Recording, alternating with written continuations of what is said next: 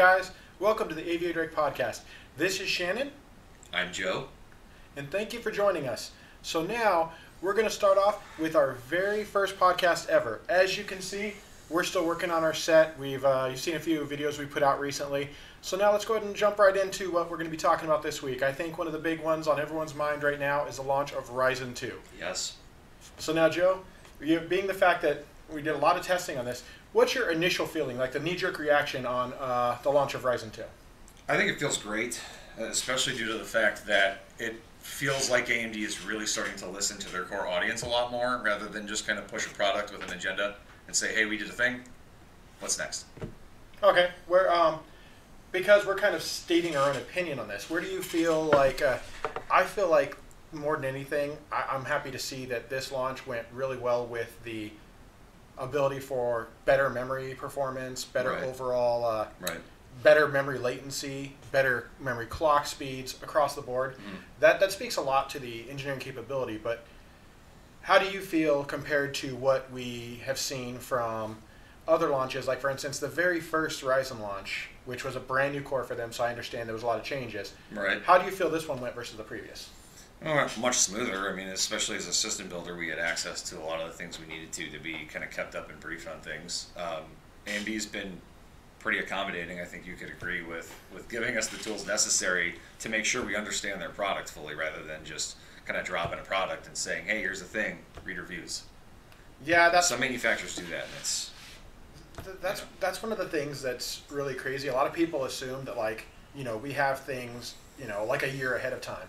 And a lot of manufacturers drop them on us, right before, like, reviewers. But one thing AMD has done really well is, as you know, we went through multiple spins of the CPU and got, like, different versions and saw the actual incremental increases. So we can actually speak to the fact that we've watched this actually get faster and faster and better and more refined. So now, even though this is the product right here, I still feel like there's room that it's going to get better. Yeah, that's not awkward at all. So I still feel like it could get much better. But one of the things is that, like, for instance, gaming performance. That's something we were actually discussing a little earlier. Yeah.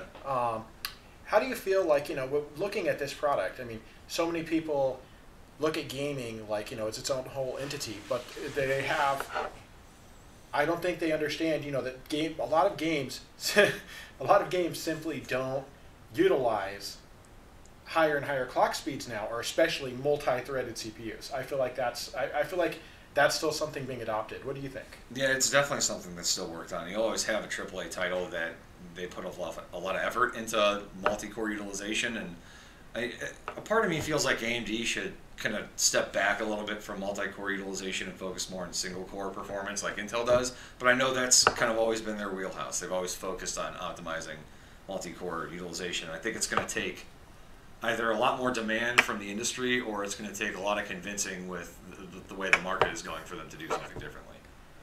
Well, and that's one thing, if you look at, I mean, I hate to mention it, but if you look at AMD FX, I mean, it was a big jump from going to Ryzen. I mean, it was. I wanted one back in the day when they came out bad. I was broke and living paycheck to paycheck, and I was getting ready to sell my furniture for one, I remember. I had a FX 9590, and I'm pretty sure that thing was spec'd to hit 5 gigahertz. I had it on water cooling, and it didn't throttle to 5. Yeah. I had it on LN2, it got it to 5. But that was about it. But when you look at it now, it's like, granted, these chips don't necessarily clock to 5, but also they overclock themselves. And in all honesty, this is something, once again, overclocking. I know you and I both are pretty well versed in overclocking. We spend a lot of time overclocking, screwing with our own rigs.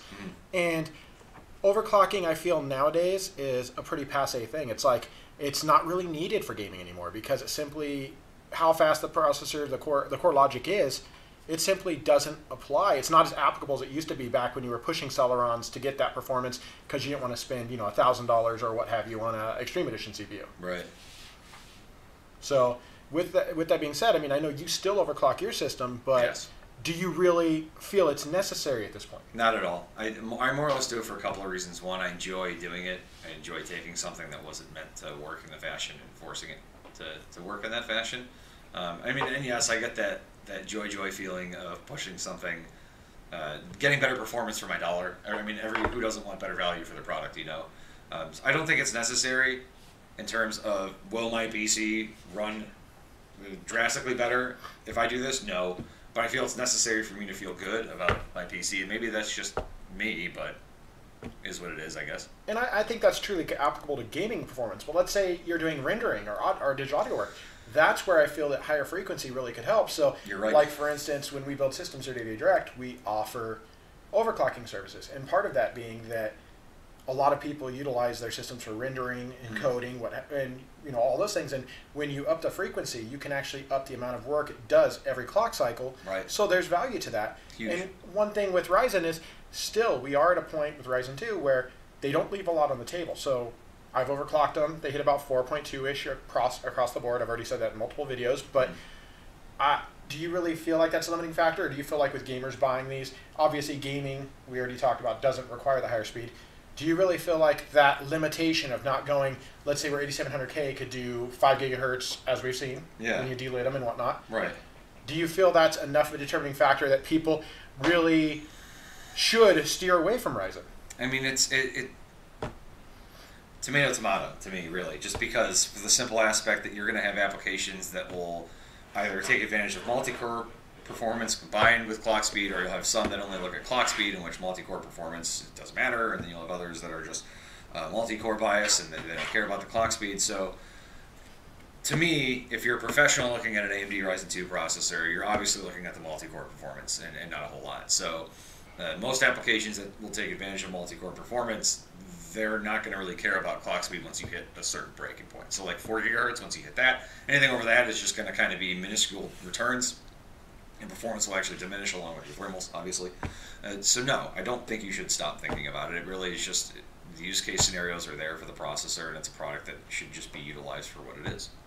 Well, since I have access to the AMD marketing deck, I can tell you pretty much, which is great, because that means they're obviously delivering the message out there, because I know you haven't seen it. And that's pretty much what they're putting out there. They're saying, hey, if you're a creator, if you're doing this stuff, there's a lot of room to have your system expand beyond what you have in other options, such as the Intel parts. You have an 8-core part that can step in the same ground that Intel's offering 6-core parts or even lesser parts. And you can have this awesome multi-threaded performance, whether it's via rendering, digital audio, you name it. And I feel like that's where the true value lies. The problem is a lot of people automatically see a gaming metric, and that's their only measure. They don't look beyond it. Sadly. Yeah, but I mean, and most people are going to look at the benchmarks that apply to them. Admittedly, when I look at reviews for personal reasons, I look at gaming. I want to see, because I'm the kind of person that I get bored with things easily as it relates to my system. I either have to keep tweaking it, or I can't leave it alone, or I find something I have to tweak, and sometimes it comes down to hardware. So yes, I want an excuse to spend a lot of money on a PC if I have it. Sorry, sweetie. But I mean, that's the truth. That's just who I am as a person. You realize she's probably watching. And that's okay. That's why I apologize. But at the end of the day, I don't know. For professional use, I do look at like the synthetic benchmarks and CPU bench and Cinebench and things like that, because I have a lot of customers and businesses that I work with that they have specific needs, but like anybody else, they're on a budget. And sometimes it's a challenge to be able to find a good balance between price and expectation. And CPUs like Ryzen, they allow you to do that effortlessly. So it's a huge win. And building on what you said, I feel like with Ryzen, and this is one of the things I actually had discussions last time I went over to visit them. I had discussions with some of their engineers, and one of the things they said was, you know what, we didn't leave a lot on the table. We made it so that it boosts up and it goes there. You don't necessarily need to overclock it. And that's cool. And the great part is you can actually overclock this almost basically to its max boost clock across all cores. Now, granted, you don't get as much headroom, but I feel like with our discussion, the marginal or minute returns versus what you get, if you're talking professional applications, can easily be looked past once you take into the fact that you get many more cores and much more threads for the same dollar. So it really comes down to, as they optimize this architecture, people being able to learn about it and figure out what works best for them. Because I really can't talk badly about Intel's offerings. I mean, their E700K is solid. I mean, absolutely. Obviously you got to delid them. That's one thing with Ryzen. You can't delid these things. They're soldered. That's okay, though. That's part of the fun to me for Intel processors is, like, again, part of that aspect to me that feels like I'm going to take something that you shouldn't do, and I'm going to do it anyway, and I'm going to get better results out of it. Like, delidding is part of the process to me. So the point to where, we have all those tools to be able to do it in a very precise and professional manner, and it's a service we offer in our systems, right?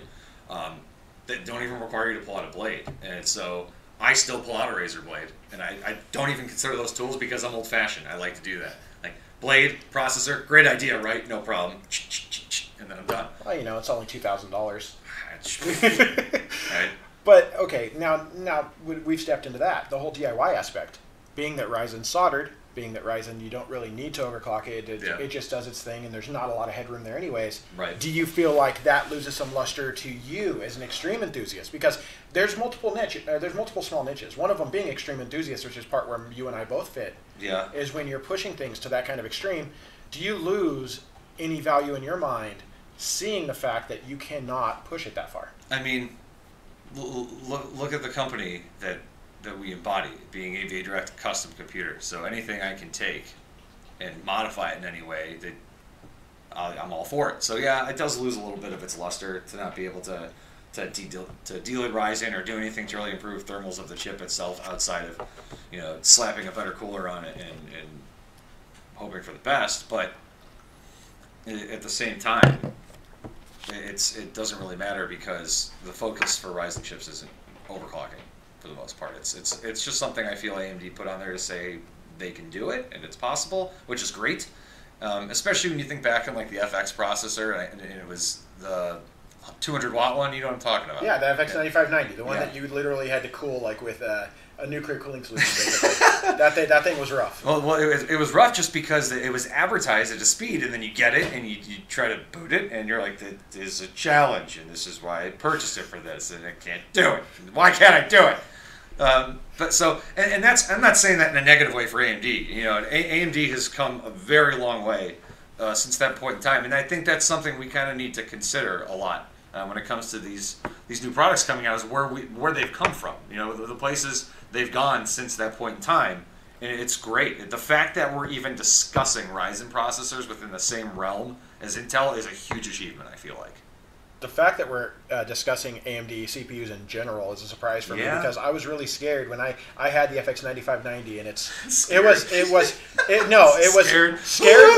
was the definition of running that processor. I had a 360 EAO at the time because at the time I wasn't here and we were one of the first with 360 EAO and I'm like, sweet, I got something to cool the 9590. Right. Nope. Not a chance in hell.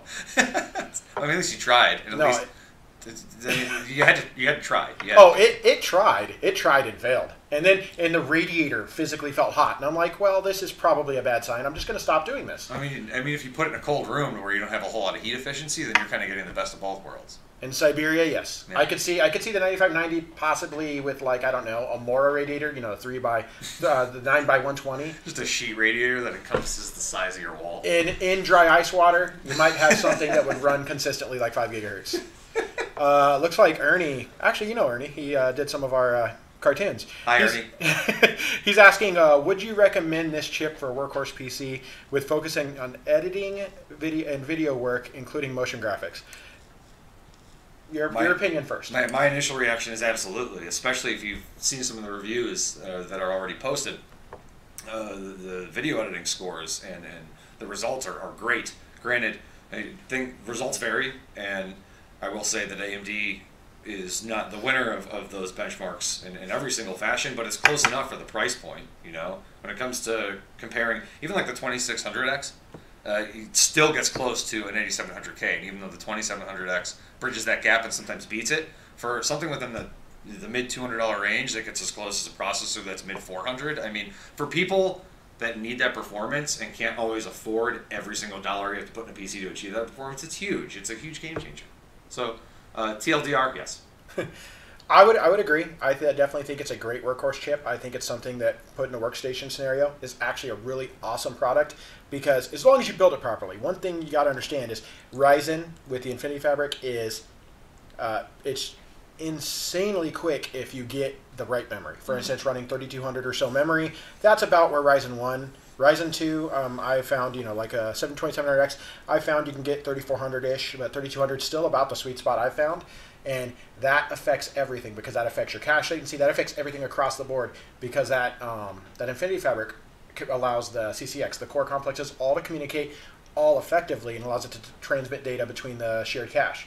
So with that being said, you can take that and you can really get some awesome workstation performance, especially doing video editing, things like that. That's actually some of the tests I did with Blender, what Blender was rendering, and also with compression tests, things where this processor truly shines because it's multi-core aware. But if you have applications that are, let's say, especially legacy applications where you're doing like engineering work, and there are still some out there that simply are not aware of above like 3-4 threads, those, unfortunately, I feel like you're still going to need that higher IPC performance, but that's a really edge case at this point. So many applications are now available, whether it's Maya and things like that, where they simply will use as much of your system as you can get. Right, and not to mention, at that point, if you start considering a processor based on memory frequency and bandwidth, that's going to be a very specific use case scenario, at least based on my experience. And a lot of times, if you have applications, especially most of them are Linux-based, first off, and involve scientific calculations and data analysis, and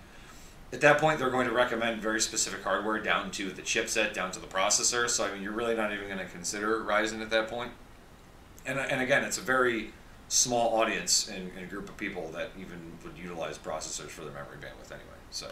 And to add on top of that, also, when you're talking that calculation work, things like, let's say, a lot of it, like oil and gas mining, things like that, where they do that kind of calculation, now that's all moving to GPU anyway. That's all GPU compute. So CUDA. A lot of it, CUDA, OpenCL. Let's give a little love to AMD with the fact that they run the open standard. Yeah. I mean, that's another thing with AMD. You got to give them credit, is a lot of their technology they keep very open, so it allows you to work with them very fluidly. It allows you to be able to utilize a lot more tools without having specific required certifications. And that's also a plus. If you're looking for that open environment feel, I feel like that's where AMD is definitely going to garner a lot of respect from people like the Linux community, things like that, where you're not having to have specifically, I don't want to say signed, because you always want signed drivers, but having specific compatibility and not something that's a proprietary technology that you're locked into. I feel like that's something that really detracts people from using a product. I agree. Oh, Kevin loves Gouda. That's... I mean, it's not my favorite. I'm not really a big cheese man. I don't know why. I like cheddar, no Swiss. Well, you can hate on me all you want. Walking into your office, I'm pretty sure you might have some sort of lactose issue. I'm not sure. I mean, it could be. It just depends on the kind of day I'm having. Sometimes it's mood driven. Sometimes it's just too much Chipotle. So I don't know what to tell you. I'm gonna start working from home. Probably a good idea. And I apparently need to work from a toilet. So. Why is this happening already? I don't know. You started it. Beyond that, I think the other thing, one of the other things we can talk on Ryzen, I think one of the last and most important changes has really been the change to the IMC. I noticed in the testing that we were going from mid-70s on nanoseconds of latency down to about 68, 67. And while that doesn't seem like a huge number, when you're talking things like latency across not just the memory, but also I saw reductions of up to 10 to 30% on the actual cache levels, which is what gives it its IPC performance increase. Right. That's actually quite huge for a processor. Yeah. Oh, Kevin, he's asking, is this chip going to pull people away from Intel? I'm going to let you just again go ahead and give your insight on that. I mean, there's always a strong possibility. I mean, only time's going to tell, in my opinion.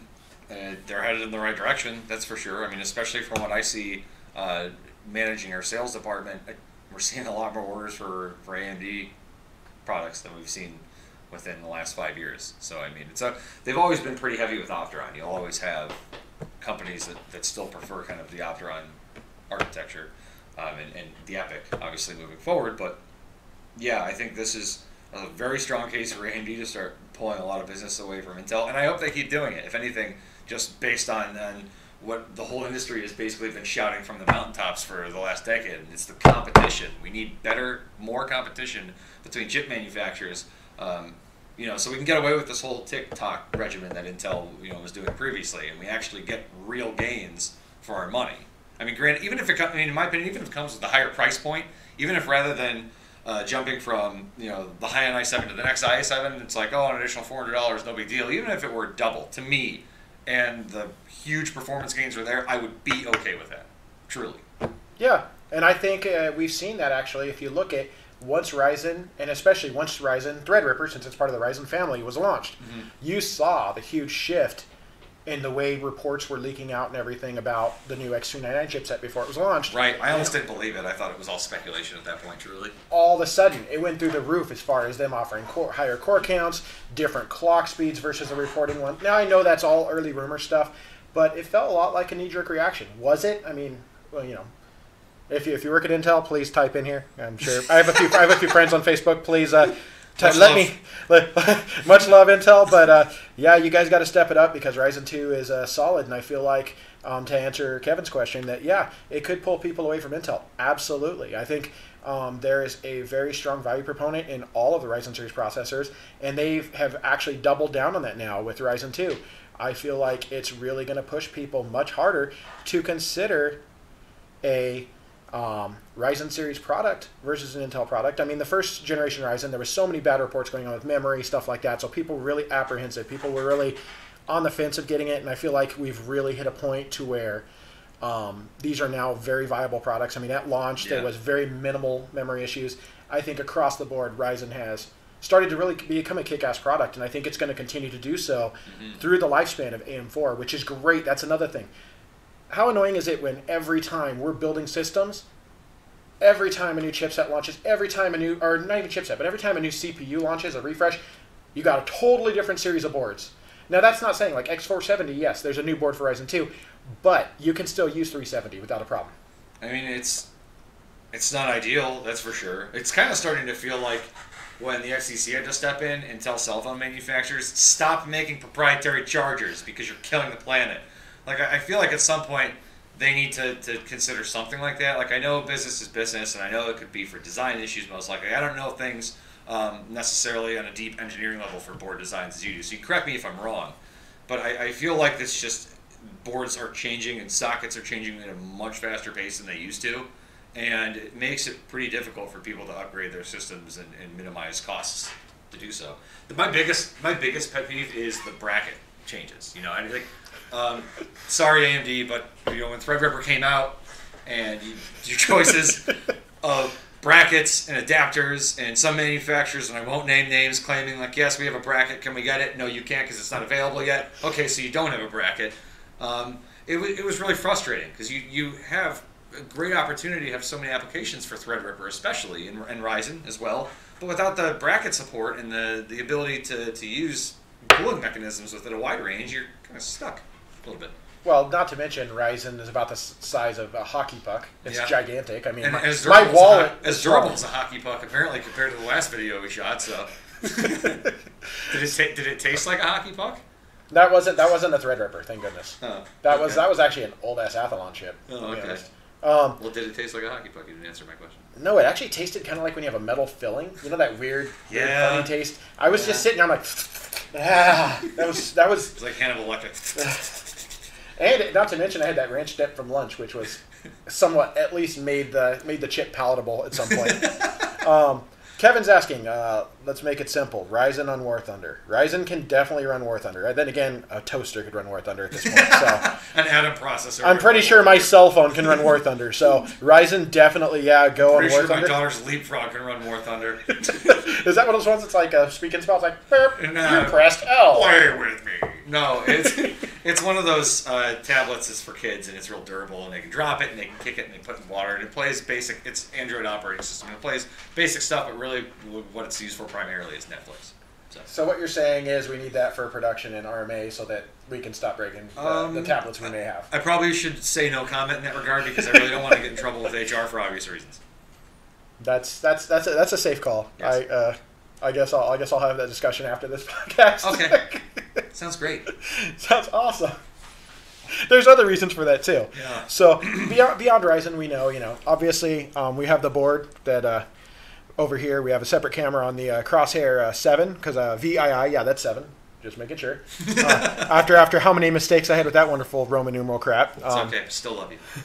That's actually a really awesome board. It is. It's designed like really well, especially if you look at the way that everything has been just kind of cleaned up. You see how the CPU socket area is usually just populated with so many things, and it looks real clean and sleek, and the way that they cover up the I/O panel so you don't have just kind of some annoying VRMs or MOSFETs in the way to kind of take focus away from like wire management and things like that. I think it does a really good job. and yeah, AM4 socket. Okay, now my question would be, which of the M2s would you assume you would use right away? Let's make sure we keep it on the board, if possible.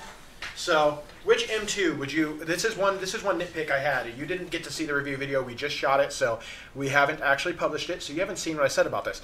Which, just because I want to kind of litmus test, because maybe it's me making a false judgment. Sure. Which M2 would you put the drive in if you were putting a single M2 on this board? Now, I'm going to make two statements. I'm going to say what I think it should be, and I'm going to say what I'm guessing it probably is. Oh, okay. But it's probably actually that, right?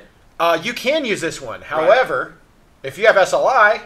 This will knock the second slot down to X4. No! And as we know, the lovely people at NVIDIA, they don't allow SLI on an X4 card. What? So you basically would lose your SLI capability if you accidentally installed it here. And imagine the nightmare if you have a card here and here, and then you got to pull the card out of here, especially let's say it's water cooled, just to put your M2 there. Bruh. That was probably one of the only nitpicks I had about this board. I think the board overall is an excellent board and it's really solid. Sure. But that was one of those things where I looked at and it's like it shared lanes in that way, and I'm just like, it seems like common sense would tell me you'd want it right up here where the cooler is and everything. Absolutely. But unfortunately that's number 2. Yeah. And the one thing I have to give AMD credit for as well is I don't know if they have any input or any kind of say in the design of the Threadripper boards, but I really like what they did with the perpendicular standing M.2 socket, or like they had like the C-DIMM or like the DIMM 3 that's next to the right side of all the existing DIMMs on the board that allows you to install M.2 cards on the side. Because some people have complained that like it's a huge eyesore, like, oh, it's just a big DIMM card adapter with M.2s. But what it does is, especially for like system builders or enthusiasts that just can't stop tweaking their builds, you have access to your M.2 right there, and it doesn't require you to remove cards. And if your system's liquid cooled, forget it. At that point, you might just let the card die and then just plug in a SATA drive and move on with life. Because you're not going to disconnect all the tubes and drain it if you're busy, and you just have better things to do, I guess. So. Okay, we've got a few questions rolling in, so I'm gonna answer one of them. Dwayne from Modders Inc. Hi, Dwayne. I'm gonna let you answer this first, and I'll answer mine. Okay. Is your home system Intel? If so, are you ready to change to Ryzen Gen 2? I'm almost there, Dwayne. I'm really close. Threadripper was almost the turning point for me, and I come from a background to where I was pro AMD from a child. My brother always gave me his hand-me-downs, and it was always AMD. And I remember the AMD slot processor I had. It was an Athlon, and it ran at like 750 megahertz. And I really want to go back to AMD again. The child in me says, please AMD. Do it. Just do the thing. Get above Intel, even if it's just a small increment. Do something that makes me look at Intel, you know. But no, sadly, my home PC is Intel. It's been great for me, and I have no complaints really. What's your specs? Just to give people, because obviously they want to know. All right, I have the 7940X, okay, 14-core overclock to 4.7, and I have a Titan X Pascal. I have 64 gigs of memory. I have an ASRock OC formula board, which I love at the fact that I can run my memory at stock specs and overclock without problems. I have Samsung M.2. Was the original like 940s that came out. You have the 950 Pro, yeah. The 950, yeah. And I have a 4 terabyte black drive that I just use to dump data on that I always forget about majority of the time. I have a Samsung 2 terabyte SSD that I use strictly for games, and it'll probably get laughed at, but I just have this ever since I went to SSD storage and started playing games on it. By happenstance, I was playing Grand Theft Auto 4, and because I never played it because the frame rates were just poop on consoles, I had no interest in it. And when I went back to play it on PC, I had a hard drive originally. And I'm sorry. I noticed, I know, right? I had texture pop-ins and whatever, and I'm a bit of a graphics snob, you know. My wife makes fun of me for it all the time. So I'm like, oh, look at the difference. She's like, honestly, and just walk away, and that's that. I noticed all those differences. And when I jumped to a Crucial SSD, when prices started to drop and a 128 gig was like $1 per gig, and I was like, $128 for a 128 gig? Sign me up. And noticed that when I loaded into the maps, like there were no more texture pop-ins. Things were there. There was no, you get to a point in the maps in Grand Theft Auto 4 with the PC, and it'd be like, stop loading, and you'd be like, okay. That didn't exist with an SSD, and that was the turning point for me, so I will never game off of a hard disk ever again. Okay.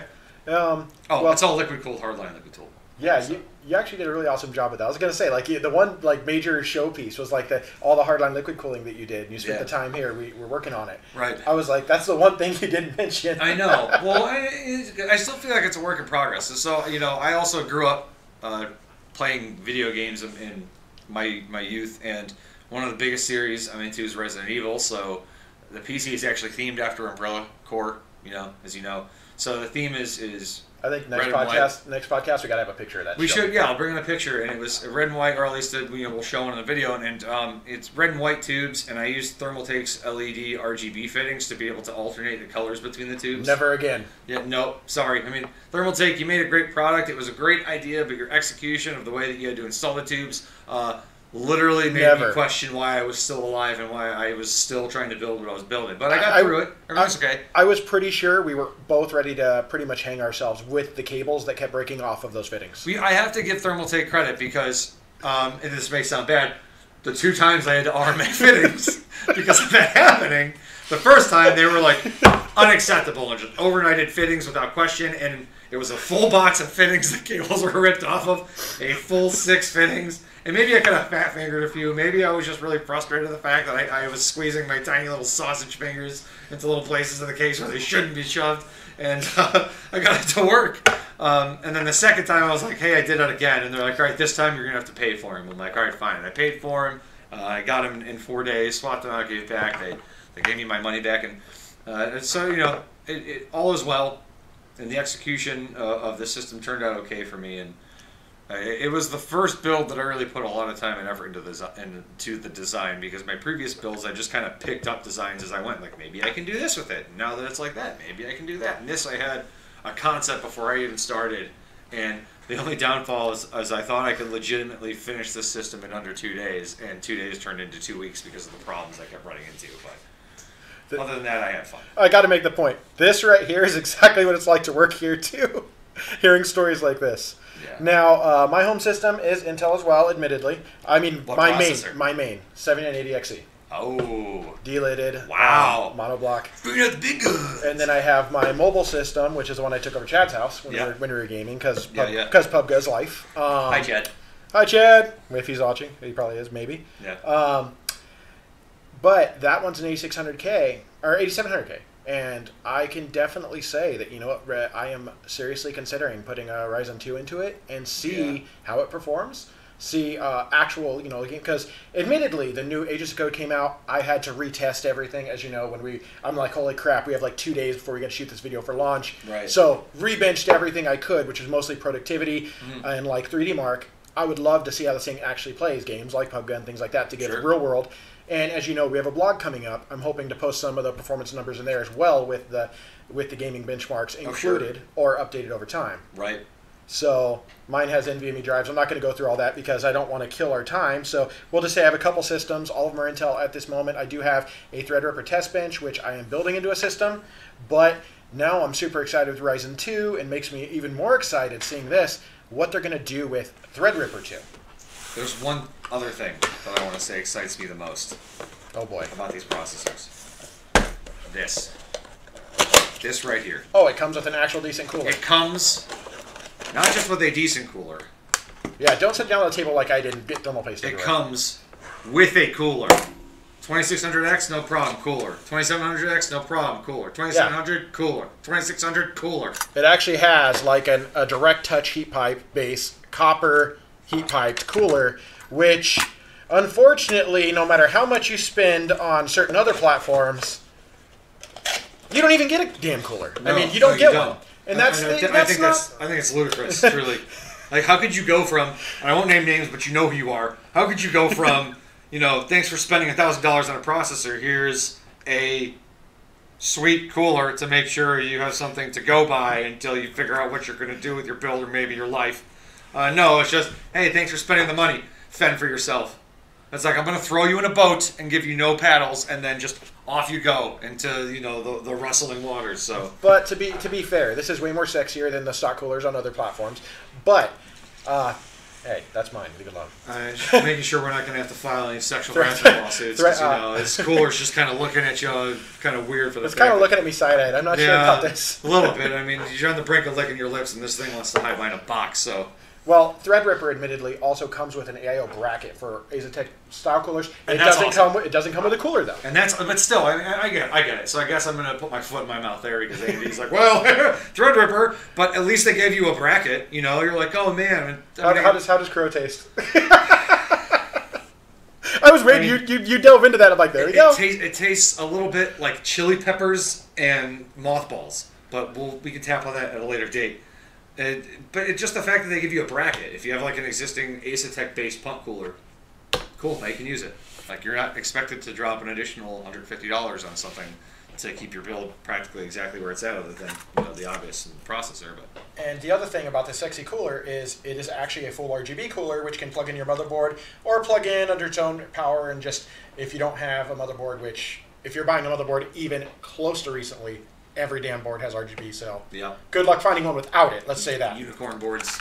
Yeah, but you know what, the good thing is most of them have software you can turn it off, which is my first step normally. I don't turn off the RGB per se. I keep the LEDs, I just keep it at a certain theme. So like my theme is, in my case, the case is black, and then it's red and white, so I just have like the AS Rock OC formula board sitting on red, and it's just a solid color. But yeah, I don't want it to switch to all the spectrums of the rainbow, because I'm just going to feel like it's a toucan Sam PC. I have a feeling Ashley's going to end up speaking up in this video, because right now my Corsair fans are like, just all different colors. And Sorry, I'm like, what are they like? Okay. I hope that becomes a meme. We actually, yeah, great. Someone's going to clip that. Wonderful. I'm gonna cover a couple more quick questions. One of them from Frederick. He has Intel 4790K. Hi, Frederick. Gaming in 4K. Mm-hmm. Will this CPU have better performance? Gaming in 4K, we can tell you, what did you say? Across the board, obviously, having that much dated, like a Devil's Canyon chip, it's going to be, it'll probably be a bit better. Yeah. But games, as we said, usually at 4K, it's going to rely a lot more on your GPU. Absolutely. It's going to rely a lot more on GPU. Look at some of the benchmarks that came out for Ryzen 2 as well. That it shows a huge gap of 1080p, and then you get to 2K, and then the gap is smaller, and then you get to 4K, and it's minuscule. So, I ran a 4790K before I jumped onto the current platform that I'm on, and it worked great. Worked awesome. I had no complaints. It was just, again, one of those situations where my system sat stagnant without any changes for a while, so I'm like, all right, I got to do something different. So. Okay. Now, I'm going to move because we basically answered it the same way. Garwin from XDA Dev, the guys that we were helping with the testing, like with all the different platforms. Yeah. He actually asked, he said, thermal pad underneath the M2 cooler. Thoughts if it's removable? I left it off when did testing because test bench. I actually see the value in the cooler being the fact that I have seen where M2 SSDs can definitely throttle, get a bit hot, and even in a test bench environment, it's still radiating heat away. It's helping soak some of that away from the components. Yeah. I haven't done the specific thermal testing in this one because it's just a small chunk. It's not hooked to anything. Right. So as far as it sapping heat away, similar to like what we've seen with memory modules where you have those heat shields that technically actually trap heat in on some cases. Yeah. And that can really suck. I think this is more of a substantial piece of metal that's going to get it away. However, the one side byproduct I could see is having a GPU right over it. There's potential for that heat to soak into that metal and possibly heat the drive up. It's going to roll over. And the one thing I will say about the M.2 heatsink designs that I've seen and just the overall idea behind it, I was thrilled to see that they actually thought that far into the design and cooling of M.2s, especially with like the Samsung NVMe M.2s came out and there were reports of overheating. Also working with the support department, we didn't get a whole lot of calls about those drives overheating and having problems. We got a few here and there, but the thing I've noticed about things like that, especially like drives, it's very similar to like hard drives where the product itself is not at risk for overheating, but not all cases are created equal, as we know. Yeah. And under the right conditions, you can kill an M.2 if the cooling is just not just right, So the fact that they even created that design and just didn't even leave it up for option, I thought was great. Yeah, and not to mention we've seen like I don't want this turned into like an Intel bashing session, but we've seen 600p and 6000p, and those things, the controllers on them run hot as surface of the sun. I mean, those things are super hot. They are. So having a cooler capable of possibly dissipating some of that heat could really help, or at least dispersing it away from to maybe the NAND chips or to anything else besides having it on that controller. Sure. Where we've both seen smart errors after burn-in testing. We'll restart a system, and it'll literally be like smart error over temperature. No, right. Yeah, and you can also consider too, for all we know, and maybe the release date of the products don't align, so you can correct me if I'm wrong. But for all we know, when Intel was designing those SSDs and they were overheating. They knew that the features existed on most boards that would allow heatsink dissipation, so maybe they're like, we don't have to really focus a whole lot on making sure that the temperatures are low because it's going to be taken care of. It's kind of like designing a processor that's only going to work on a retail cooler, even though you know there's other coolers out there. Like, what's the point? I mean, so we'll give them benefit of the doubt, you know? Yeah. And then there's another question, Garwin again. He says, cooling 2nd gen Ryzen. Is it worth doing a custom loop, stay with the AIO, or a good air cooler do the job? I think I can speak to this because I've done a lot of testing on it. Liquid cooling, I'm always going to be a proponent of that, even AIO, because liquid cooling keeps you from ever reaching the temperature, whereas a lot of air coolers, you get hot enough, you push that heat up through either your vapor chamber or your heat pipes, you push it up to the fin stack to push the heat away. The whole point of the liquid is the liquid carries it in a pretty efficient manner away from the cold plate before the CPU or GPU ever gets hot enough to really reach the thermal threshold until it saturates that liquid. Once it saturates the liquid, you start to reach a tipping point, but you still never really reach that threshold like you would with an air cooler. And I feel like if you're looking to get like a constant 4.2, liquid's definitely the way to go. Even if it's an AIO, something like a 240 AIO should easily do it. Yeah, I agree. I mean, I'm biased on that subject. I want to liquid cool all the things personally. Professionally, if I'm working with a client and you know it's a matter of do or die, then I'll tell them, yes, liquid cooling should be used, especially if you want, you know, if you're out in Arizona in the desert and dry heat and you just don't even want to deal with overheating. Sure, yeah, liquid cooling. Custom if you can afford it too, if you want it to look pretty as well. Not against like Corsair or NZXT. Their coolers are pretty, but sorry, you still don't have anything on custom liquid cooling, and I think you know that.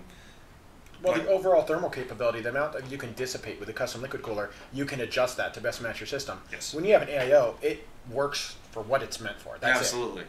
And Absolutely. That's where I feel like there's value in both. I mean, it's really a matter of ease of use. Literally, an AIO, you don't ever have to change the fluid. You just take it, throw it away, get another one when it finally wears out. This is true. Whereas we've seen what kind of fun you can have trying to drain custom loops. There's some maintenance aspect there. There's some things you got to consider. There is, and often, especially with my loop, it involves me putting my mouth on a tube, which is unpleasant for a number of reasons. It probably doesn't look very great to people from the outside looking in, and I would prefer to not have to put my mouth on any tubes in my system, but it is what it is. I still remember you blowing out an avalanche all over the department one time. That was good stuff. All over my feet. I mean, dude, it was at the end of the day, and I was, admittedly, being a human being, I was a little tired. And before I knew it, the bottom of my pants were soaked and they were orange. So, felt great. Let me tell you. Okay, now one of the tough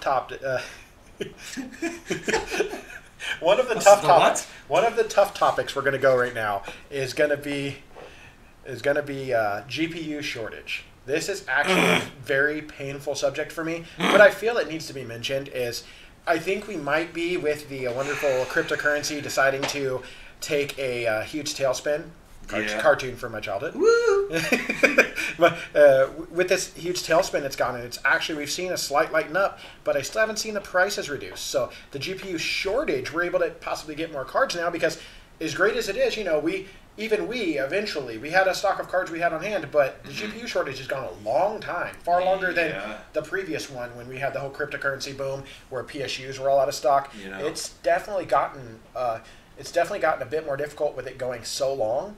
Yeah. And then the MSRPs, next thing you know, go up, and so everyone who wants to game suddenly has to pay more for the same performance, and that's rough. So I'm really hoping that maybe with the next gen of cards coming soon, maybe we'll see that kind of take a step back again. I hope so. I really hope it's not going to become a situation to where like the likes of NVIDIA or even AMD kind of look at the situation and go, well, now that you're all used to this pricing, I'm sure you wouldn't mind if we only made everything $20 cheaper. Gee, thanks. I mean, I'm also biased to the price hikes. I saw this coming when they mentioned the GPU shortage before I even read it in the headline, because if you remember, there was the flyers overseas for a lot of the major hard disk manufacturers and 4 terabyte drives.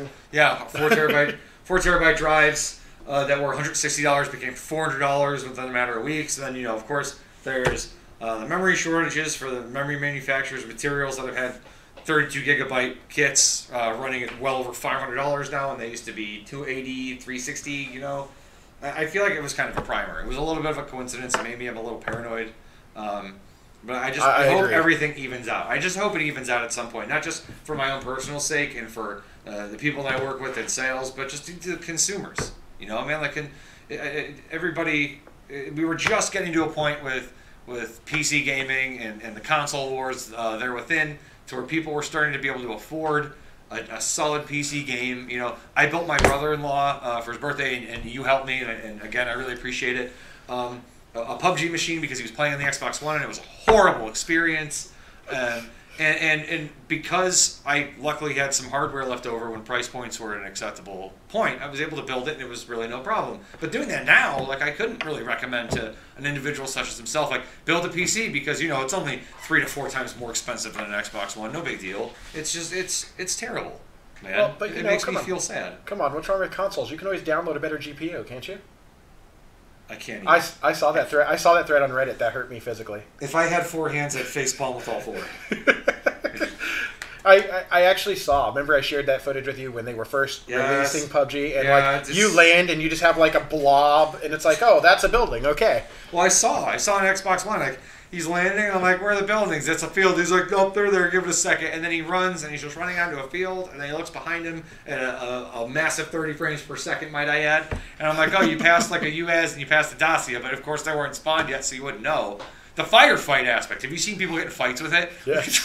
With controllers? It's like it's like giving a bunch of toddlers pillows. just go to town, because like you can barely aim, and it's just dude, that experience alone, PUBG and an Xbox One, would be enough for me to just throw in the towel in gaming overall. That's all there was. If I didn't know the experiences that were associated with PC gaming, I would just, well, guess I'm going to become a carpenter now.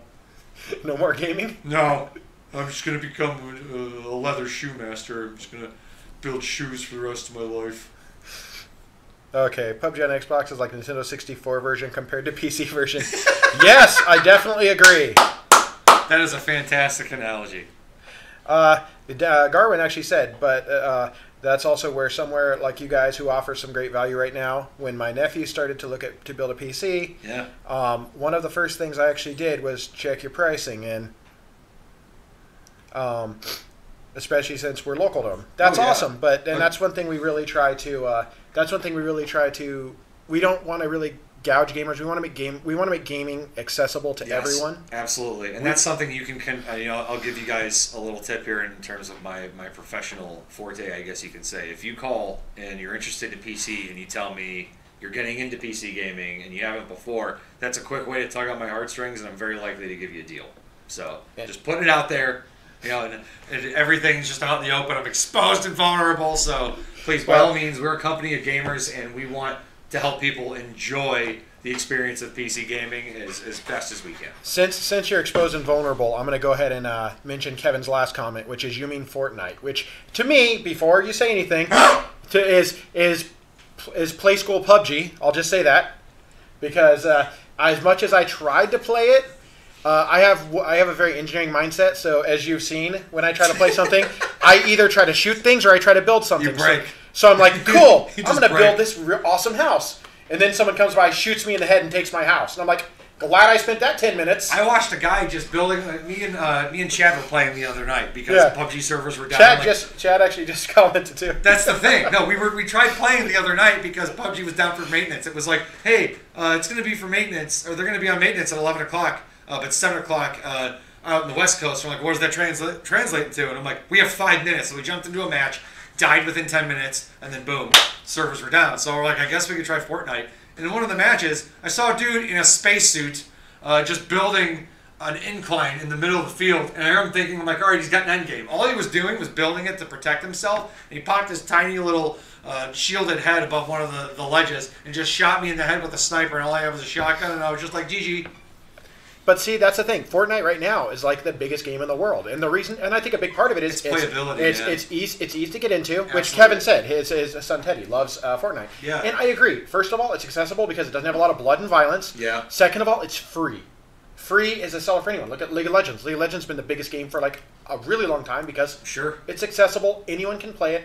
And the big thing is they have that very cartoony aspect, so it makes it fun for everyone. I don't understand. PUBG could do a lot of great things to compete with Fortnite, unless they just don't care.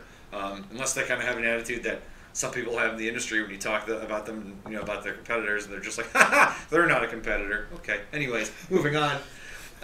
They could do kind of some neat free-to-play ideas, especially because they have their crate system, and you have people that are just dropping $2.50 on locked crates, which I've heard from the grapevine might be, you might be that kind of person.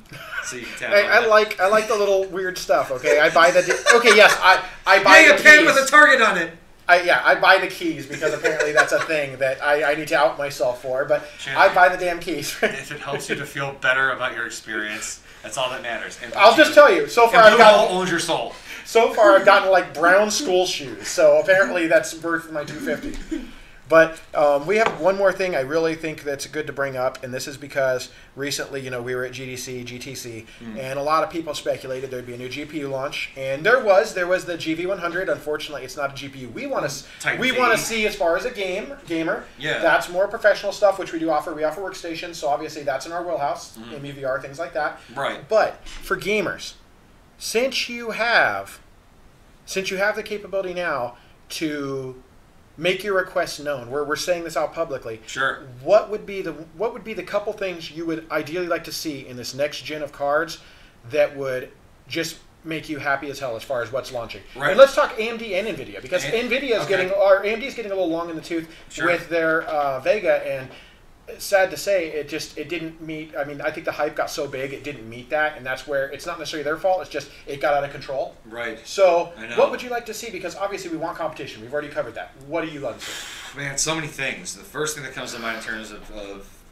features in NVIDIA cards, I'd love to see more single slot cards. I miss when Adam Board Partners, in collaboration with NVIDIA, back in the 700 series and the 8 series, where they had single slot cards. So if you had a board that had the PCI Express lanes lined up in a certain way, and I know this is kind of a wash because 4-way SLI doesn't exist anymore, and yes, I still wish 4-way SLI was a thing, regardless of its adoption rate, but... Because you can, not because you need it. Just because you can, why not? Because truthfully, I miss having the customers that would call in and be like, I want 4 Titans, and you're like, why? Because I can. Awesome, let's do this. So single slot cards for one. AMD, I feel like they are where they used to be with NVIDIA all this time. Because you remember that NVIDIA would come out with a card or vice versa, and they were so neck to neck.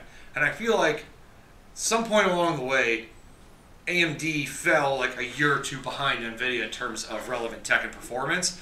And all they need to do is just have a huge push towards beating them in their performance. Just push to get that performance where it needs to be, and then they can keep doing that, and it's great.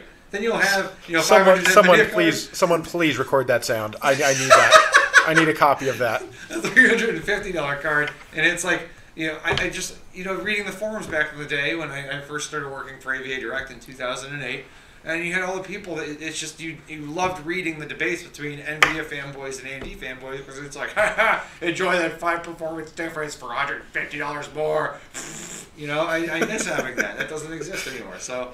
And then the last thing for NVIDIA that I would really love to see is I would love to see a single graphics card that can push 4K games at least above 90 frames per second, especially now that I am a G-Sync fanboy and seeing the differences. Chad actually brought that up. He said in the chat, he's all, cards will have to meet the 4K 144 hertz standard cropping up. Yep. Good luck. Absolutely. No, I know. Pushing 4K at 60 on most games is like good luck. Well, you remember the rumors that were coming out like about 3 years ago when NVIDIA started putting out their nomenclature for cards, and Volta was one of the things brought up, and originally word to the grapevine was we could see Volta within a year, and this was back in like 2015, and we were like, man, look at that jump in performance. That would have been awesome. And then once they kind of started to see the decline in competition, they never directly said it, but you guarantee there was somebody there that's just like, there's no, we don't have to. There's no reason. There have been a few news articles posted that Jensen had said publicly that they're good enough for now. They didn't have to push it. And the cost, it cost too much. It doesn't make sense. Whether that was actually a legit thing, I don't know. Haven't looked enough into it, but I do feel like right now the industry is milking. Certain players in the industry are milking their advantage. And I'm really hoping that just like what Ryzen 2 has done, where it's pushed people on their heels and made them step up, I'm hoping we'll see the same thing. I'm hoping that as we start to get an RTG option, maybe it'll push all the players to kind of take notice and start seeing other options, because it's going to be better for, first of all, for gamers, more importantly, because we're all gamers here. So gamers is going to get a huge benefit out of having the option. And now with the news that Intel might be making a discrete GPU. And Intel makes die architecture. I mean, they make what the core logic could be to push a killer gaming card. So who knows? Maybe within a year, we'll be having a podcast talking about the newest Intel card. And maybe I'll own one or two or seven. As much as I have friends that work in all of these companies, so I hope them all well. I wish them all well. I hope that we can be talking about awesome products from all of them, and we can get back to that period of stasis where you have all these options and there is not like a huge detriment to going one brand versus another. Sure. I miss the days of healthy competition, and so if you introduce a third manufacturer to the mix of the dedicated GPU market, by all means, please. I miss the way things used to be, and I could just be holding on to something that may not happen. We're getting old, Joe. I know. We're getting old. I feel old every day, and that's made apparent by my children. But and some people here, some of the youngins that work here, don't even know who Burt Reynolds is, which is kind of weird in that regard. But anyway. It's like when you reference certain cartoons, and they're like, "What's that?" And I'm like, "Oh, right, you watch SpongeBob. Never mind." Yeah, or Knight Rider. Or you eat Tide Pods. Oh wait, I'm sorry. Should have said. I saw your Twitter earlier. You were talking about the advertisements at Super Bowl. You're like, you missed a really good opportunity there with M&M's and Tide Pods. Like these are for eating. These are not. Oh, it was a good call. I'm just telling you. I mean, that could have been a great marketing opportunity for them. But I digress. It looks like we are actually running out of time because we gave ourselves about an hour and we're running a little over that. Thanks to Joe showing up a few minutes late to the party here, but that's okay. This is about the reliability you're going to expect when you see Joe on podcast. You may see him running and tripping over a cable because we have stuff everywhere trying to set up our new studio. But next time I'm starting without his ass if he's not here right away. And you know what? Please do, because at the end of the day, even though I do many things here at AVADirect as you do and many other people wearing different hats, I was actually assisting a customer, and the customer will always come first, sir. If that's not the cheesiest line I've ever heard, that's horrible. You got some crackers? Because I'll just slather it right on there. Well, I'll tell you what, guys. Thank you to those of you who joined us. Thank you to those of you who asked us questions. Expect we will be making a consistent schedule on Fridays to me and Joe to come talk to you guys. Maybe have some other special guests on. Some of our friends even from AMD, Intel, and who knows who else. Maybe JJ from ASUS will come hang out. I haven't seen that dude in years. That'd be great, especially if some people could even we keep to a schedule with this. If people would pre-submit their questions, and then we can run through those and answer a lot of questions too. That'd be great. Feel free to message us on Facebook. We've got a wonderful young lady who manages our Facebook, and if it's something that's specifically for a podcast question, be sure to state so when you send it, and we'll reserve that. And if it's a good question and we really, we want to talk to you guys, we want to help get information out there. So as long as it's something obviously we can't answer, if it's bound by NDA, sorry, you're out of luck. Yeah. I'm not going to burn those bridges. Nope. Nope. In this industry, there's so many bridges. You don't even. No. Don't. But thanks for joining us, guys. I appreciate it. This is Shannon from AVADirect. And I'm Joe. And we appreciate you joining us. We really hope you'll join us next time. Have a nice evening.